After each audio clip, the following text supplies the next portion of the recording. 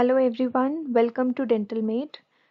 With this video, we are starting up with a fresh chapter of oral histology, which is pulp. To begin with, we'll be discussing pulp anatomy. Let's get started.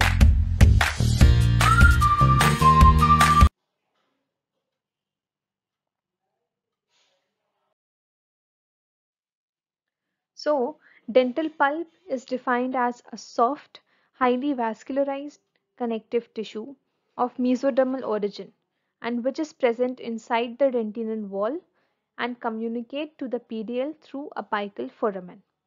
Okay, so it is basically soft, highly vascularized connective tissue, also known as the heart of the teeth.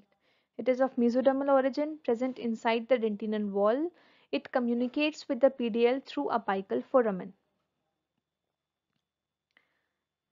The ectomesenchymal condensation enclosed by the concavity of the enamel organ. This is the enamel organ.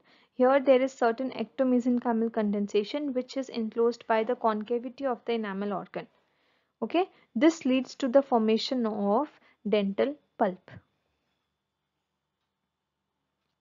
Now if we talk about pulp organs, then in humans in deciduous tooth 20 are present, whereas in permanent tooth 32. So a total of 52 pulp organs are present in humans.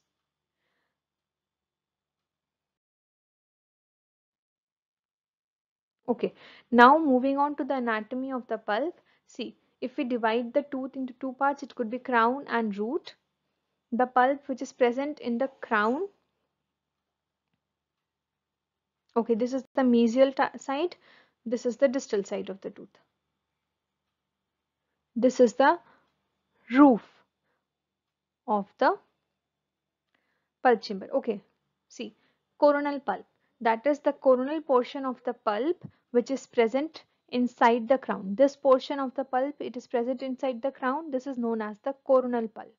Okay, it has got 6 surfaces. The coronal pulp would have 6 surfaces. First is the mesial and the distal. Then comes the roof of the pulp chamber. After that is the floor of the pulp chamber. Along with that, it may have the buccal or the labial surface and lingual or the parietal surface, which cannot be shown in the front view.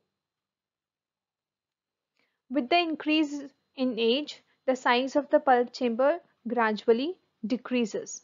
Okay.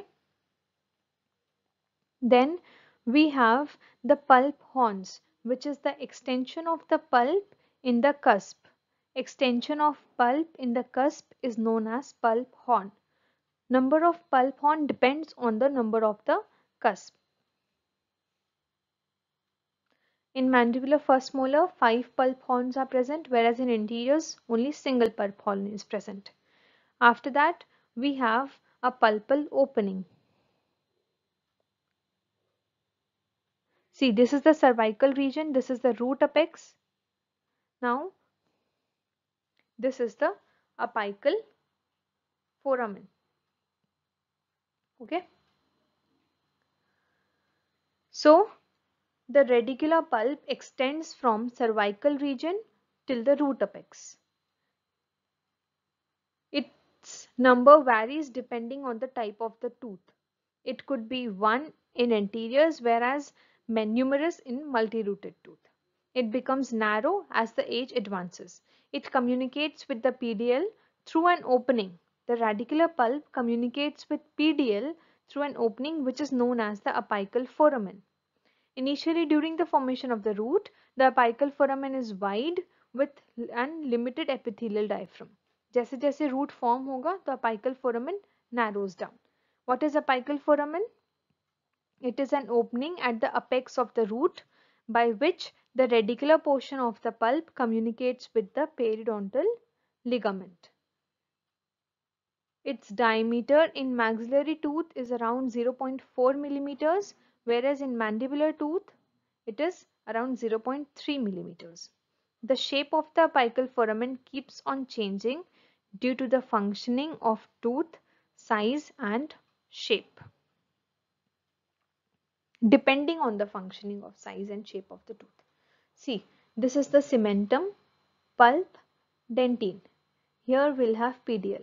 Now this is the apical foramen. Okay, it has two openings. One is the minor diameter and one is the major diameter with an hourglass shape. Okay, so the narrowest portion at the terminal end of the pulp space. Can you see this portion? Narrowest portion at the terminal end of the pulp space. This portion, it is minor apical diameter. Whereas the terminal end of the radicular pulp by which it communicates with the periapical space is the major apical diameter. There is approximately 0.5 mm difference between the minor and the major apical diameter.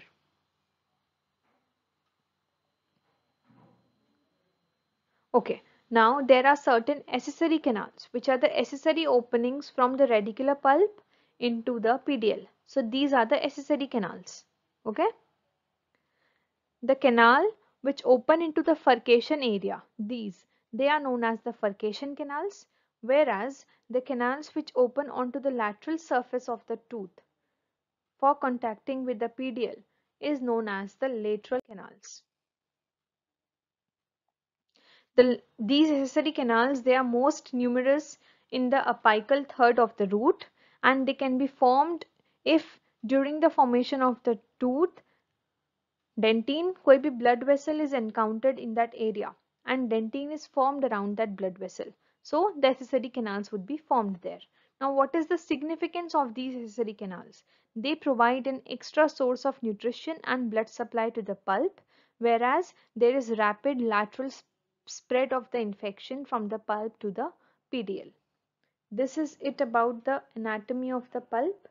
In the coming video, we'll be talking about the zones of the pulp. Stay tuned, keep visiting. Thank you.